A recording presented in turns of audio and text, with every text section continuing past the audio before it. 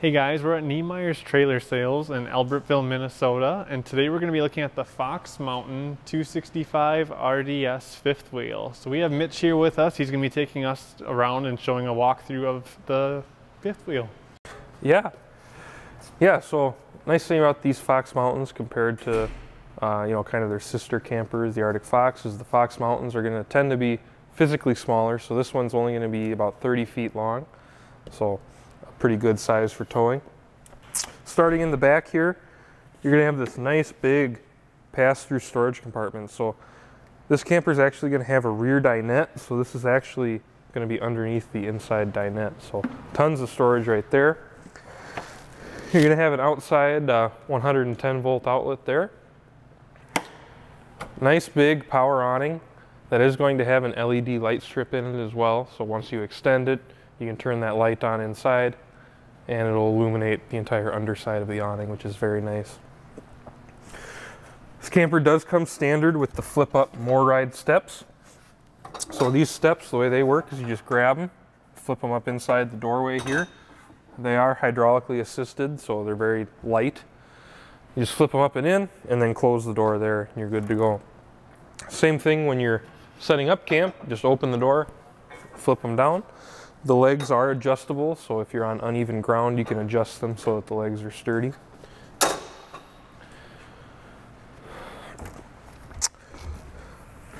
The Fox Mountains are going to come standard with Goodyear Endurance tires, so nice upgraded tires from the factory. Outside speakers, you are going to have a vent for the hood fan above the cooktop inside. You're going to have a few things here. This is just going to be the vent for your furnace. This is going to be the freshwater fill station. So basically, just open up this door here, and there will be a spot to stick your freshwater hose and fill up your tank. This is going to be your 6-gallon Suburban water heater. So this is a two-way water heater, so it will operate off of propane or 110 volt electricity, depending on what you have access to. Moving towards the front of the camper, this is going to be your big underbelly storage compartment, that most fifth wheels are going to have. So as you can see, that provides a ton of storage for all your gear and everything you need to bring with you.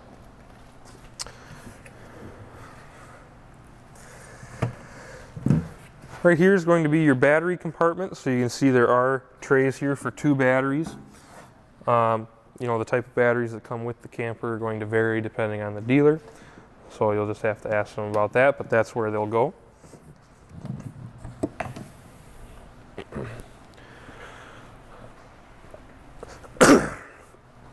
Coming around the front of the camper here, so you've got the CURT Rotaflex pin box. So basically, this base plate here, as you're traveling, it will move like this to kind of adapt to bumps to help give you a smoother pull. And that can also be adjusted several inches to help get the trailer as level as possible for your truck.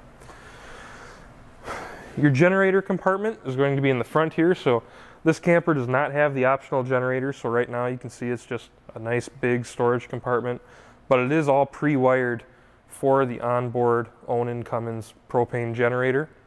So that can be ordered as an option from the factory or installed at any point after the fact. So that's there. Right here you're going to have the control for your front landing gear. So basically this will raise and lower the front of the camper to help with leveling and hitching up the truck.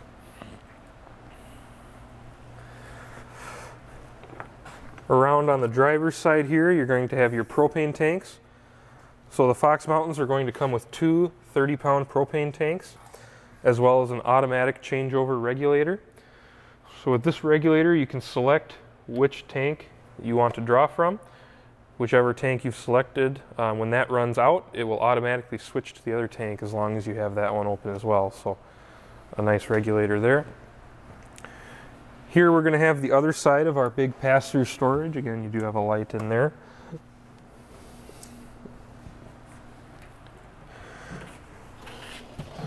In this compartment here, you're going to have quite a few things. So you're going to have your battery disconnect switch.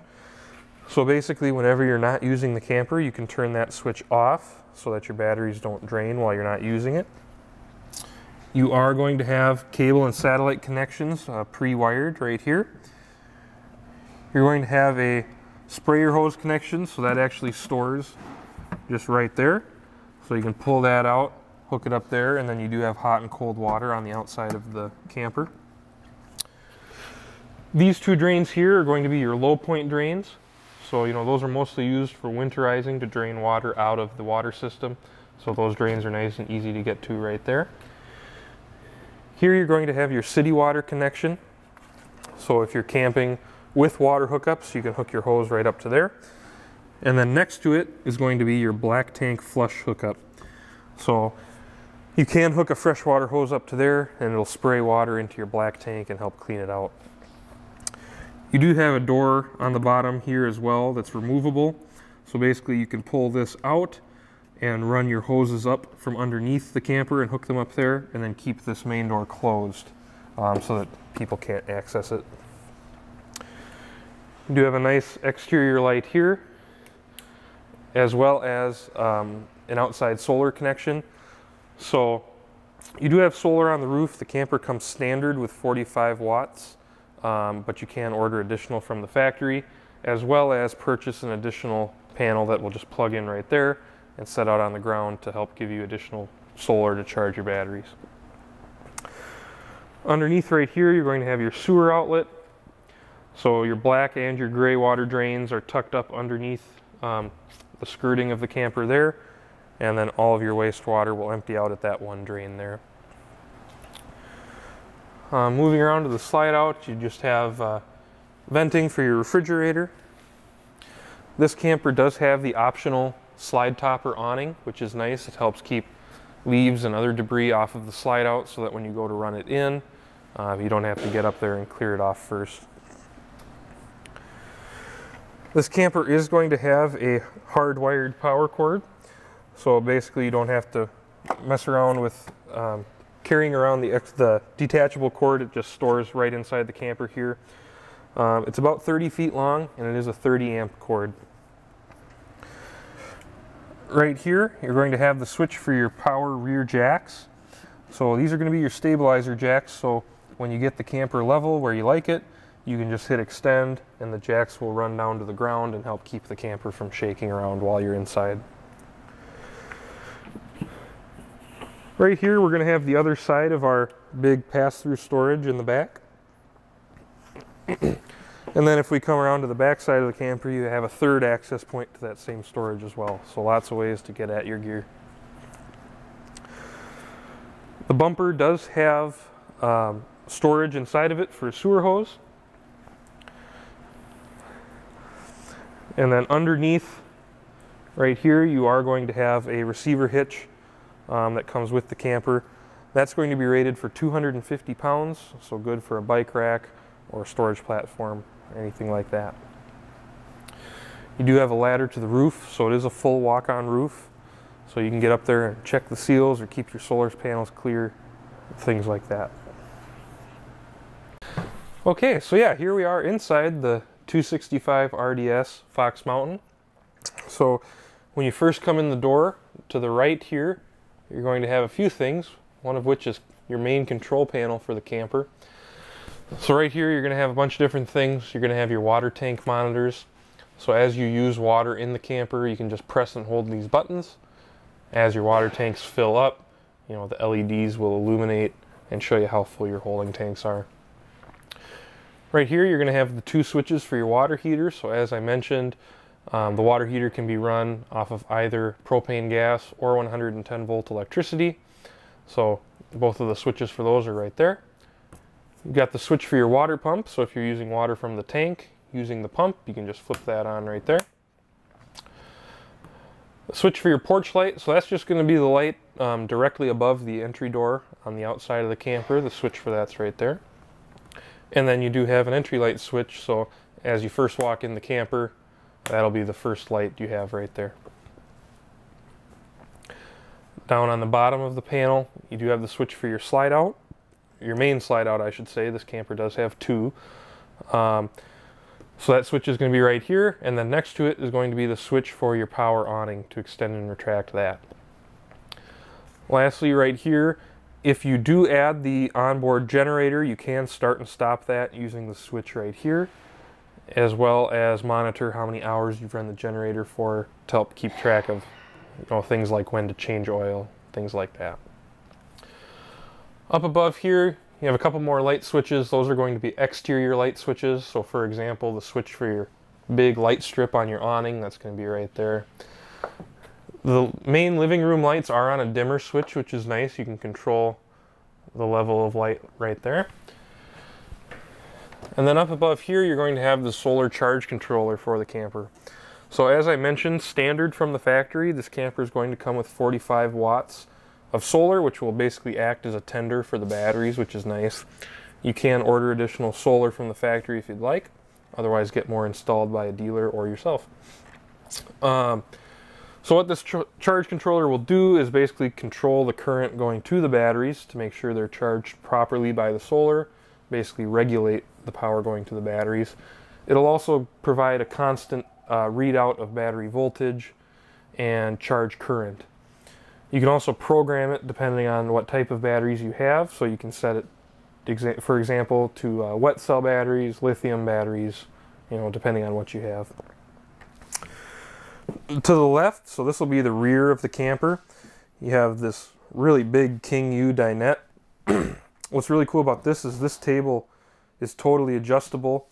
You have several levers underneath. You can actually slide this tabletop forwards, backwards, spin it, raise it, lower it, whatever you'd like to do. This does fold all the way down and can make into additional sleeping.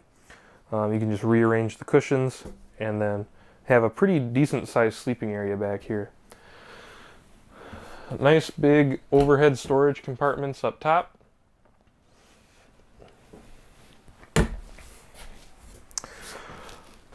To the right of the entry door inside the camper, you're going to have a few things.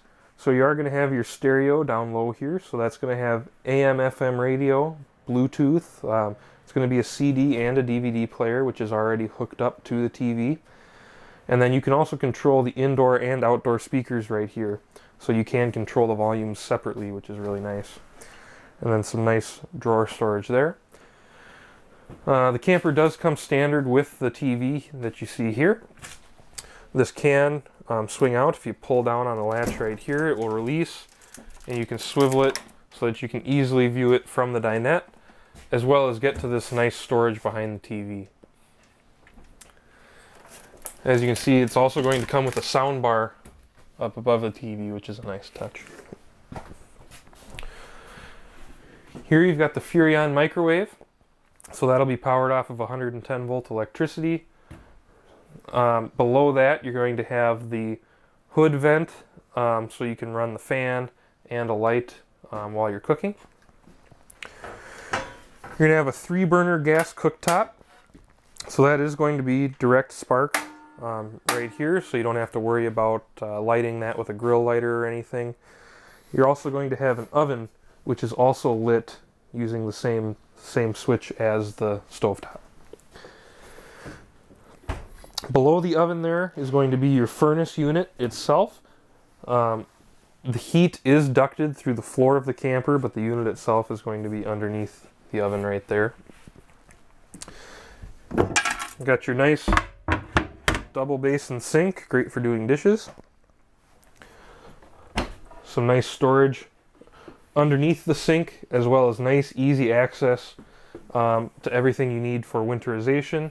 You've got your bypass valve for the water heater there, as well as an extra hose attached to the water pump there for sucking antifreeze into the camper. So nice and easy to get to, no panels you have to remove or anything like that. Some nice drawers here, and then down below you do have easy access to your fuses and circuit breakers. So almost all of the fuses and breakers for the camper are going to be right there. On the wall here you have a switch for your ceiling fan. So the ceiling fan in the camper is going to be operated off of 110 volt electricity. So as long as you have that, you can power the ceiling fan. Up here you're going to have the switches for your holding tank heaters. So the Fox Mountain fifth wheels are 4-season campers. They have things such as thermal pane windows and tank heaters. So these are powered off of 12 volts off the batteries. So in below freezing temperatures, you can flip those on and it'll help keep your tanks heated, help keep the water from freezing up. And then next to those switches here, you're going to have your thermostat. So that'll control your furnace and your air conditioner, both from the wall right here. Around here on the driver's side of the camper, so this is going to be the main slide out here, you're going to have your two-way Norcold refrigerator. So that's going to operate off of propane and 110 volt electricity. You can also set it to automatic so that it'll switch back and forth depending on the power you're supplying.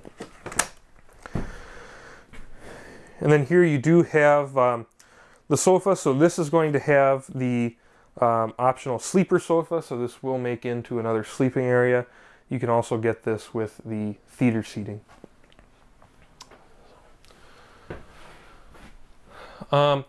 Just a couple things up on the ceiling here. So there's that ceiling fan we talked about. The switch for that's on the wall. And then you do have the WineGuard gateway router. So that'll do two things. That will act as a Wi-Fi booster. So if you're camping somewhere that has Wi-Fi, it will basically pull the signal in and help boost the signal. Otherwise, you can add a SIM card to that. You can purchase a SIM card from your cellular provider, put it in there, and then the camper will act as a Wi-Fi hotspot. So here we've got the steps up into the bedroom and bathroom area. So off to the right, as you walk up, is going to be the bathroom. So a pretty good size. Sink here, nice long wide shower, as well as a medicine cabinet there. You are going to have a fantastic fan in the bedroom, so in the bathroom, excuse me, a nice exhaust fan on the ceiling.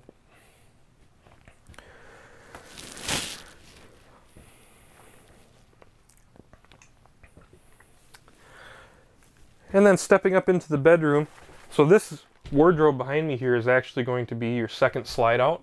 So the switch is going to be right up here on the ceiling. So this will bump out, give you some nice room to get beside the bed here. And then also provide you with a nice deep wardrobe there with some drawers underneath.